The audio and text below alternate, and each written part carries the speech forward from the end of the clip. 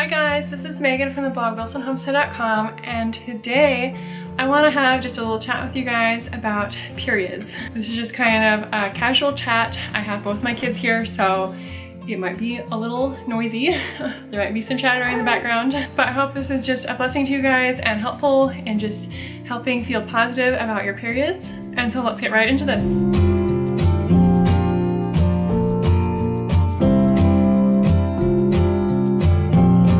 So if you guys have been around for very long, you'll know that I just had a baby about 4.5 months ago, and then I have another daughter who is about 20 months old. So I've had two kids kind of back to back. I have been learning a lot about my periods through this whole journey of motherhood and pregnancy. I have just come to a whole new way of looking at my periods. So I just got my first period back from after having my baby at 4.5 months. And with my daughter, I got it back at 2 months, which is kind of weird because she wasn't a very good sleeper, so I was nursing her a lot throughout the night, and that's, they say, a way you can keep from getting your period back, but I got it back really early, and then he sleeps through the night. He slept through the night since he was like a month or two old, so I'm not really sure what's going on there, but I used to be really negative about my periods. Back when I was a teenager, I had super irregular periods. My thyroid was really high. I have Graves' disease. And so I would have the most wacky periods ever. I could have periods that lasted like 2 months long, and then I wouldn't have another one for like 6 months, and then I would get it back and it would be like a day or two long, and then I would get one again in a week, and it was just like, it was ridiculous. There was no rhyme or reason to them. It was extremely unhealthy. And all that was caused by my thyroid, which is pretty insane how much your thyroid can affect your body. So since then, I've been able to heal my diet. I've been able to heal my thyroid with diet and herbs. I have gone off of gluten, and I use several different herbs to help regulate my thyroid. And since then, my periods have gotten super regular. They are the average 28 days long, and the periods last around 5 to 7 days. So that's very typical, and it's just really nice to have some regularity to them. They've been like that for a while now, which also makes it nice because we do the timing method of preventing pregnancies. So it's nice to have some regularity to my periods so that I know when I'm ovulating. But since having babies and going through pregnancies and just learning so much more about my body and how everything just works together, I've really come to see my period in a positive light. And you don't need to be a doctor to learn about your body and just take control of your health. And I feel like we need to be our own health advocates and just be in charge and knowledgeable about what is going on with our bodies and how everything works. Hi. Hi. I feel so grounded and reflective and human when I'm menstruating, and I feel very connected to my femininity. Recently, I listened to a really cool podcast about how a woman's period is another vital sign, and how if your periods are irregular, it's kind of your body's way of asking for help and telling you something's wrong. And if you have regular periods and everything's looking healthy, then that's just another sign that your body is doing really well. So I'm gonna find that podcast again and link it because it was just really interesting, and it brought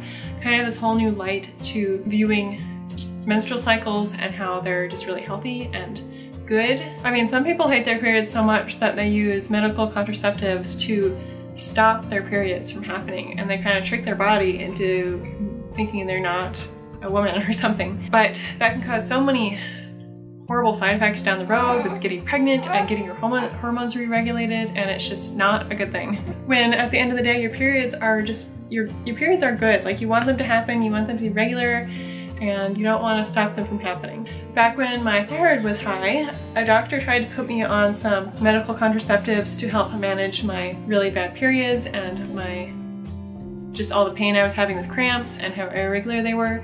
And back then I really didn't know much about it, but I'm so glad that I ended up not doing that, because now that I know more about it, I don't know if I would have had as easy of a time getting pregnant, or just all these things that I've been able to do since then. It's just very weird to me how negative our culture is about periods in general. Girls are kind of taught to dread their periods from a very young age, and then that just really carries on into adulthood, and then they pass it on to their daughters, like, unknowingly.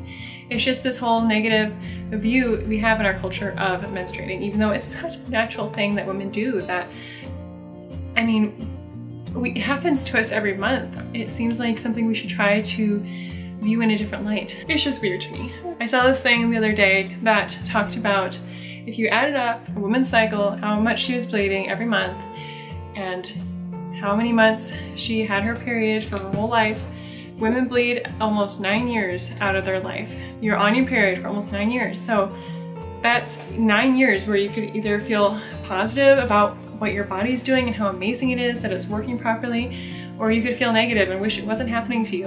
I really want my daughter to look forward to getting her period, and oh, thank you. She loves giving him kisses. I always want to talk to her about it in a positive light, and when I get my period, I want to be like, oh, I got my period today. Isn't that exciting? Like, instead of being like, oh, I got my period today, I can't believe that. I feel like something that will also help is just knowing what actually is going on in your body when you're having a period. So I feel like people should do more research on that for themselves and just know what's happening in their bodies.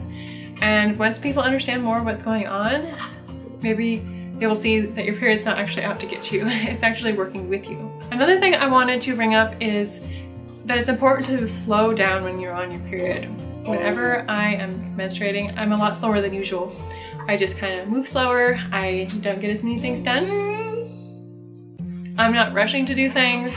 My body just feels slow when I'm on my period, and that's okay. I feel like it's important that we listen to our bodies and do what they're telling us to. If we need to rest or take a nap or just sit with a nice cup of red raspberry leaf tea, then that's what we need to do. We are always on the go in general. We live in a very fast culture where we need everything right now. We need to go do our own things right now.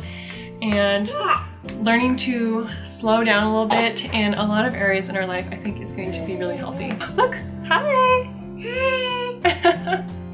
I feel like cramps are kind of your body's way of telling you to slow down. And y'all are gonna think I'm weird because I actually love cramps, because they remind me of contractions. And I like being in labor, which is so weird, and everyone thinks I'm crazy when I say that, but I like being in labor. And period cramps feel just like a tiny little fraction of what labor cramps feel like. So it just reminds me of what it's like to be in labor a little bit.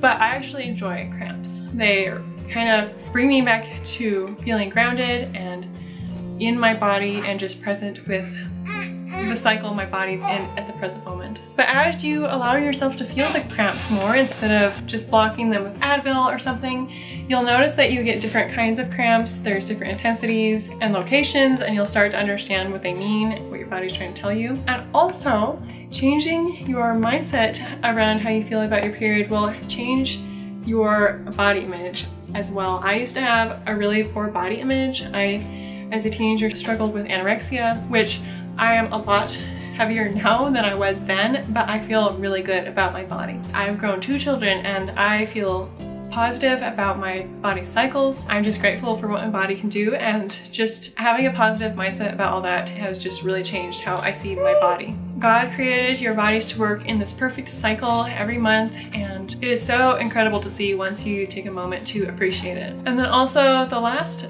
point of something that's just really cool about your period is that it connects me to the possibility of having babies and conceiving, getting pregnant, and just the magic that is womanhood and fertility and menstruating.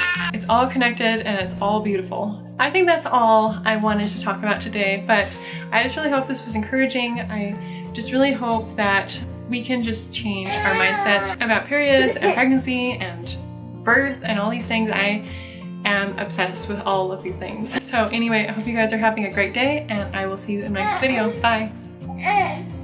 Oh, thank you.